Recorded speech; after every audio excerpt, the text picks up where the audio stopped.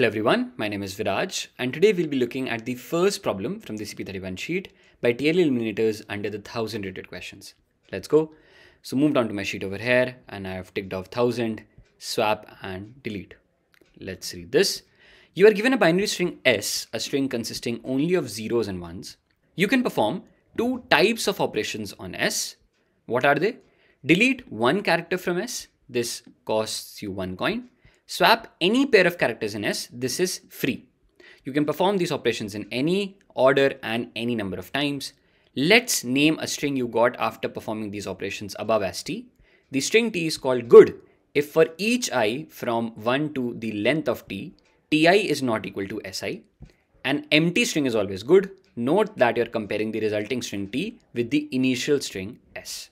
What is the minimum total cost to make the string t good? Alright, so you have an n-side string that is binary in nature. So string is like s1, s2, s3, s4, so on till sn. And every si belongs to 0 or 1. That means it's binary. Now, we want to finally create a new string t from this s only.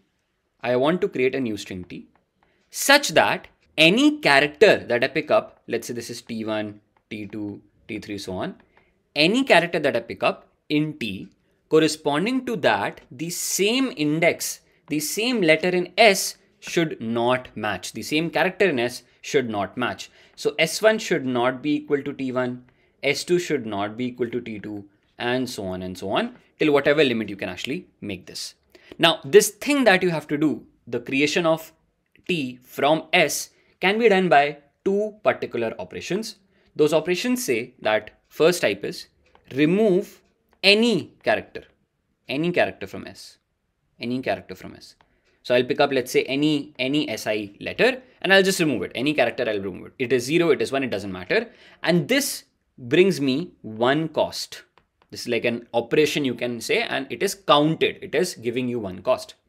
And then the other thing is swap any positions, any SI, SJ.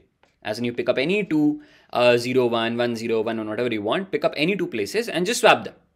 And this is going to have no cost. So you basically don't count this operation. Now they are saying there is no limit on the number of operations that you perform. There is no order also fixed for you that how do you want to perform them. It's just that I want to make sure that I create this t, and while doing so, I want to make sure that I use the minimum cost. I hope this part is clear. So let us talk about one of the cases, and I think we'll much understand this. So let's say I pick up the last case 1, 1, 1, 1, 0, 0, 0. So you have 1, 1, 1, 1 and 0, 0. Okay. Now this is S. So what I can do over here is I can swap this 0 and swap this 0 at this location. So S becomes 0, 0, 1, 1, 1, 1. And then I can basically delete these 4 places. So I performed 2 swaps over here, 2 swaps you can say, and I did 4 deletions. Now this is finally what I will call the string t. So string t is 0, 0. And what is S? S initially was 1, 1, 1, 1, 0 and 0. So now remember, the limit till t is being created is only this much. And in that limit, don't you think the conditions are followed? Is this letter equal to this letter? No. Is this letter equal to this letter? No. And after this is practically empty. So they have also given you a small direction over here only that empty string is also considered good, right? The empty string is always good. So after this, because there are no characters, I can just assume that this part is all good. Okay. Now this being said, I know that I have performed overall 4 actual operations I want to count because the swaps were never counted. So my answer becomes 4.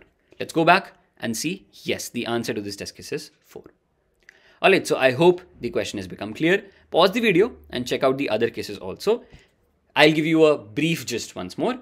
All you want is somehow create a new string t, and when you complete so and compare this with S up to the limit that you have created t, make sure that the letters don't match, and then you know that doing so, the deletions that you did, you have to count them, and those should be the lowest one possible.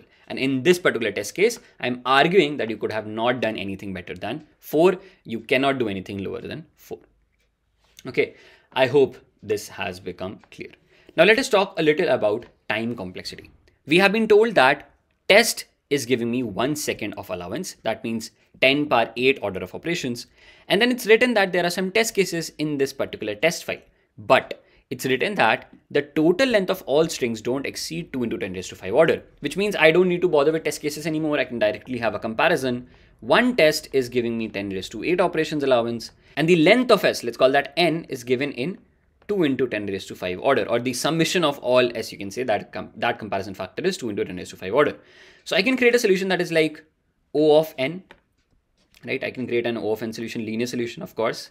A little larger, like N log N also solution works. N square root N will also work if you compare for 10 raised to 5 with 10 raised to 8. But if you go in a brute solution of something like an N square, this is a problem. Come down, up to constant, everything is good to go. So solutions like this are promoted and solutions like this are not promoted. And this is helpful. Why? Because now I know that when I create my solution, don't do anything that uses like 2 for loops or goes in N square order, anything like that. I don't want that. That is not going to work. All right. And this is where we can start finally with our discussion of the problem. Now, first things first, let's try to understand these two operations and let's see practically what do they help you do. I'll not talk about the first operation because the first operation has a cost. Okay, so let's first understand the second operation. Now the second operation says swap anything and it's free of cost. So you don't consider it. You can do it unlimited number of times. And when I say swap anything, that practically means indirectly you can reorder the string however you like. Don't you think this is true? Let's say the letter is S1, S2, S3. Now, if you say that I want to build something that looks like S3, S1 and S2, something like this. Very easy. Just bring S2 and S1 over here. And then maybe I can bring S3 over here. Don't you think this swapping that will happen will end up with S3, S1, S2, something like this? Practically saying that whichever sort of a permutation combination you wanted to create out of that string, you can, because swapping of any two places is allowed and it's practically free of cost. So the second operation is very, very powerful. We are basically being told that you can reorder the string, the binary string, however you like. Okay, I hope this makes sense. Now let's take an example. Let's say S over here, as I told, was let's say something like 1, 0, 0, 1, 1, 1, 0, 0, 0. Now tell me, is there any operation that is given to you by which you can make a 0 to 1 or a 1 to 0? I don't think so. No operation like this allows you. So you know that if you have to work with this string, you only have 4 1s to work with and 5 zeros to work with. Great. Let's talk a little about T. Now, when I would try to create T and I would want to do that from, let's say, left to right, what is the mean simulation that should run in my head? Let's say from left to right, I just now landed at a 1. Now, if I want to make sure that up till this location, I know Ti should not be equal to Si, then don't you think I would want that mapped to this value, a 0 comes at this place? Yes, that makes sense. A 0 should come. Now, bear with me a little. I'll write it over here. You had your 1 count is 4 and your 0 count is 5. Now, when I want a 0 at the front location, you can imagine that I have somewhere or the other reordered the string right now so that a 0 comes in the front. And now that 0 has come in that front, compared to the original string, you can say that is now fixed or that is used. So I can say that this 5 turns to 4. Now there are 4 free zeros with me and 1 0 has already been occupied and it has taken the first location because the first location in the original string was 1 and I wanted a 0. Now let's talk about this 0. Next place. This is a 0. If I don't want the letters to match, I should want this to be a 1. Now I have 4 free ones right now, which were available to me to reorder. So can I just pick one of them and make sure that they land up at this second place? Because remember, I can reorder however I like, how many times I like. So I can bring a 1 over here, somewhere in the string randomly, and I can say my count has gone to 3. Next time I can say, okay, now I have a 0. I again want a 1. So this will be going 1, used a 1 and boils down to 2. Now I want a 0. So I'll say, okay, I have zeros. Let's boil this down to 3, a 0.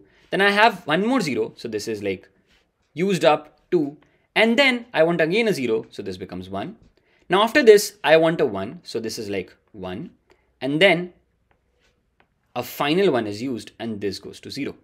And then finally, when you land at the last 0, you typically want a 1 at this location. But do you think you have a 1 at this location? Like, do you think you can actually do that? Just see right over here. Up till this portion, you have used 4 zeros which have been fixed. Initially, you had 4 zeros to begin with. So now do you think at this location, if you want a 1, you have a 1 in the first place? Remember, you cannot create more ones. You just want to work with the ones that are already there by somewhere or the other swapping. So that means you will, after this point, the first place of mismatch that happened, and you were not left with enough ones or zeros to actually place there, you will have to stop. And after that, you will be forced to place the leftover letters, which in this case is you only are left with 1 0. So you'll place that 0 at this location. I hope this makes sense.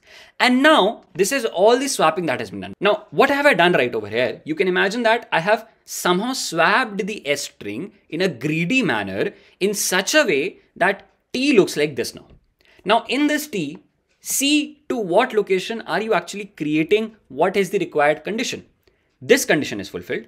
This is fulfilled. This is fulfilled. This is there. This is there. This is there. This is there. This is there. But just after this, remember the place where we got stuck and we did not have enough ones left over. After that, you can see that there was a 0 and I was forced to only place a 0 there. I had no ones left. So don't you think after this, after the greedily possible largest string you did create by simulating the requirements whichever you wanted to do, after this, you will be forced to do what? Just delete what is left. That means after this point, and had there been, let's say, more strings, had there been, let's say, more stuff, I would be forced to delete all of this in the string S. And this is the count of operations I would actually get. That means my idea would be to greedily simulate T from the left hand side by saying whatever requirement I want, I will try to fulfill it. As soon as I know I cannot fulfill it, I know that is the largest T string I can create. You started from left, you had a 1, you wanted a 0, requirement was there, and was it available? Yes. So I fulfilled it, moved on. Kept on moving on, and reached a position where I wanted a 1, but I did not have any 1 available with me. So my requirement is there, but it's not available. Need to pause, and after that, everything can be imagined as something I want to remove. So beyond that point, all the leftover portion is counted as deletions, and this is indirectly the exact contribution of the cost, and this is greedily the minimum possible also, because you have indirectly made sure that before that, whatever is the largest T you could have actually created, you did that. So after this, you know, if this is the largest T you created, indirectly you minimize the number of deletions. Okay, I hope this part should make sense, and this is the whole algorithm. Let's talk about a little pseudocode in this. What I would do, I would count the number of ones first, and I would count the number of zeros first. So let's say this is some value, and count of zeros is also some value. Now what I'll do is I'll run a for loop in the string, and then I'll say there is, let's say, some T size, which is right now 0. I haven't started the creation of T size, so it's right now 0. I'll run a loop. Let's say this is a 9 pointer, goes less than an n, and so on. Now I'll say, okay, if s of I is equal to 0. Now if s of I is 0, in the T string, I would have preferred I have a 1. That means and C1 should be greater than 0. If this happens, Si is 0 and C1 is there, is available with me. Oh, I'll use that C1 and size of T will increment, because now you know you have expanded one more. Else if you feel that S of I is 1 and C0 is available, then you will say, okay, now if it is a 1 and in the T corresponding I want a 0 and zeros are there, let's use them. So one subtraction there, and TS increases once more because that expands my size. But if you go in the else block, you will say finally break, because if you enter the else block, that means you had a 0, you wanted a 1, it was not there. You had a 1, you wanted a 0, it was again not there. That means no requirement is now available with you. You have to break. And after this point, what is the answer? You know that TS is going to store the largest size of T. Largest size of T. So the size of the string S, let's say I'll call that something like S mod minus TS, is your answer, because the leftover characters which want the deletion would be total size of S minus the size of T that you were able to create. That is the number of letters you want to remove, want to delete, and this is the answer. Okay, I hope this makes sense. So a very greedy idea, just pause the video and think it once again. All I'm trying to do is just simulate how do I make T, and I'm just fulfilling requirements as I go along, and I pause where I cannot make it any further. So this is like the simplest explanation we can have of this greedy based approach. Okay, now what we'll do is we'll look into one of the test cases and we'll again simulate our whole idea and see what we can do.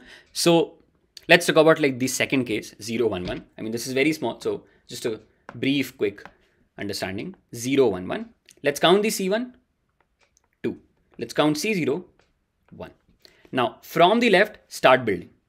There is a 0, you want a 1. Is there a 1 available? Yes. So I'll decrement this becomes 1, and I place a 1. Or imagining that I place a 1, indirectly that would mean that your TS size has now gone from 0 to 1. Now there is a 1. I want a 0. Is there a 0 available? Yes, there is. So I'll make it 0 and size increases to 2. Now there is a 1. I want a 0, but is there 0 available? No. So pause, and this is the final string size that you break from. Now the string size total is 3. The string that you now created greedily was 2. Answer becomes 1. That means one letter needs deletion from the original string S. Yes, the answer is also 1. All right, so that is all that is there in this problem. Let's quickly look at the code piece. Just how I showed you the pseudo. You have T, string, take the input, then the n's, size of the string, count of zeros, count of ones. First iteration, get the count of zeros and ones. So if si is 0, plus plus, if it's 1, count of 1 plus plus. Then the length of T. Starts with 0, go again in the for loop. If it is a 0 and 1s are available, minus 1s, increment size. If it's a 1 and there are zeros available, minus zeros, increment size, else break. What is the answer? N, that is the size of string, minus length of T that you were able to greedily create. That is your answer. What is the time complexity now? This is like n order to take the input. This is n order again, and this is n order again. Pretty much everything is constant. So we know that we have created a solution that is O of n, which means you have like O of 2 into 10 raised to 5 order. And same thing is there for, you can say, space complexity also comes from the size of that string. Okay, so very easy first base greedy problem. I hope this helps. That is all that is there in this video. I hope you like it. Thank you for watching.